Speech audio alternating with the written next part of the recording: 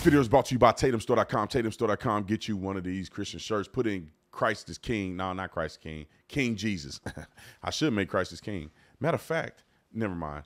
Put in King Jesus, get 20% off the entire store. King Jesus, get 20% off when you get this. We got it in a hoodie as well. Let's get into this. Ladies and gentlemen, I think one of the most emotional and I literally teared up just a little bit when I saw this video. And this is what should have been presented at the Super Bowl. Now, let me give my quick commentary, and when you see this video, you'll know why. Now, we took the sound off the video because we didn't want to get copyright striked or whatever the case may be. But we're going to link the actual full video with the music to the video in the description section so you can go to the person's original page that made it if you want to listen to it with the music, because it does add emotional value with the music. But let me just go to the actual Super Bowl video, and I want to touch on it real quick. I literally woke up at 6 o'clock in the morning, couldn't go to sleep. I was thinking about this video, and I have a speech at a church in April, and I'm going to talk about this video at that church. The video that was on the Super Bowl, there was the washing of the feet. When I first saw it, I said, man, they crazy. They got the priest, pastor washing the gay dude feet.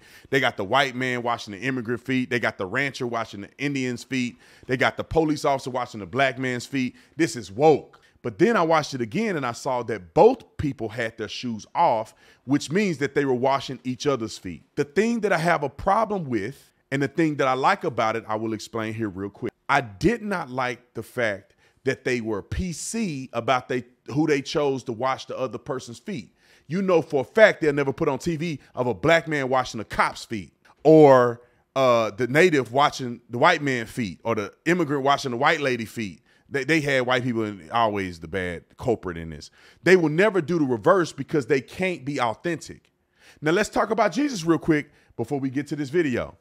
Now, if you look at the Bible in the book of Matthew, there's an articulation of how Jesus washed his disciples' feet. And I got to read it again, but when I read it, he just washed Peter's feet and told them to mimic what he had done. Now, maybe I misread something. Maybe he washed everybody's feet. Regardless of that, the feet washing occurred.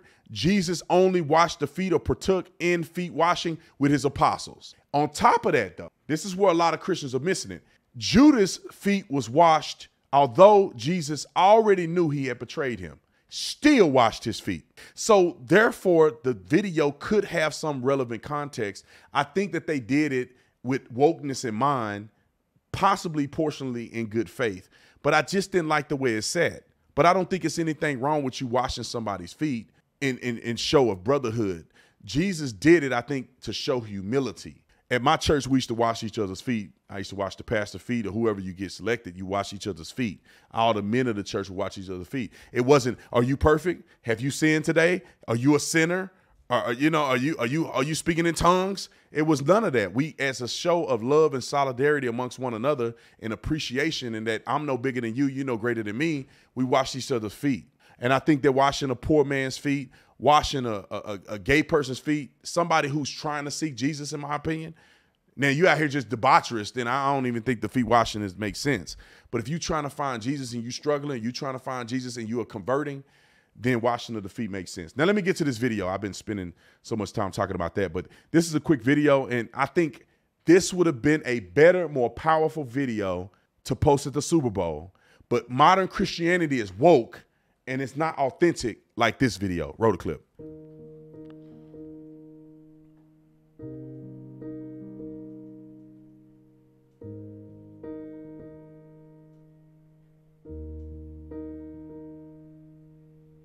Former KKK member.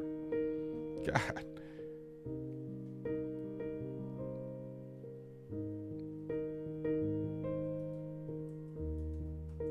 Drag queen, prostitute. Former abortionist. God, I wish they'd have played this. Former transgender. See, this is the transformational power of God. Former porn star. I'm finna start preaching. I don't know if I'm gonna start crying or preaching. Former New Age guru. Lesbian activist. Dang, they would never play this on TV.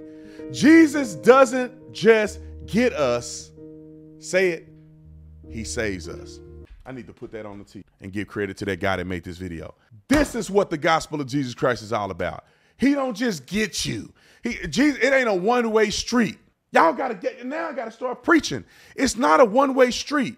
Jesus just died, so you just do everything. No, you got to, if you believe Christ, you follow Christ. If you love me, you'll keep my commandments. That's what Jesus said. There is faith without works is dead. Jesus didn't just die for nothing. There's some effort on your part. God, you can't work for salvation because salvation is already there, but you have to receive it or reject it. That's an action. You can't be so good that you just create salvation. It's there. You go get it or you reject it. That's your action. If you really love Jesus, you follow what he said. If you really love the gospel of Jesus Christ and you want to be saved, you'll remember when he said, be born again of the water and the spirit, or you will never enter into the kingdom of God. Remember when Apostle Peter said, repent and be baptized, every one of you, in the name of Jesus for the remission of your sins, and you shall receive the gift of the Holy Spirit. Remember that if you love Jesus. The two biggest commandments, hear, O Israel, the Lord thy God is one, the Shema. Number two, love your neighbor as yourself. Number two, Jesus told them that's the greatest two commandments. So don't get so holier than thou that you don't love your neighbor, that you don't feed the least of these. Don't be so holier than thou that you cannot humble yourself and understand that you have been a sinner. And many of you guys on the right track now, you used to not be. So don't be too boastful and not humble yourself. That's why the washing of the feet is important, to wash the feet amongst the saints. Now, you're not going out and washing some random person's feet that don't even love God, not even trying to acknowledge God. That's not even, y'all shouldn't even ever get in that situation, because it takes two people to be humble towards one another to wash each other's feet. Now, in conclusion, because I got to get on the radio, do I think that the original commercial was just all bad? No. I think some Christians get overzealous and they try to make it more than what it is. I think that I wish that they would have done it and been more controversial like Jesus was, instead of being PC.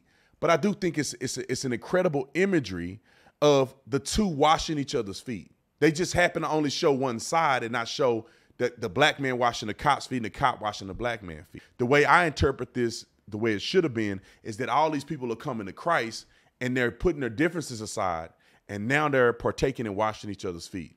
That's how it should have been presented. But I felt like it was presented kind of weird, and therefore people jumped off a cliff with it. But I thought that this video was so much more powerful because it spoke about the redemptive properties of learning about Jesus and following Christ.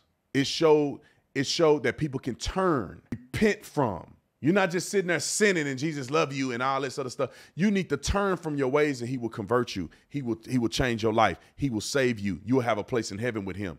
But you got to repent. All right. I love y'all. I'll see y'all in the next one.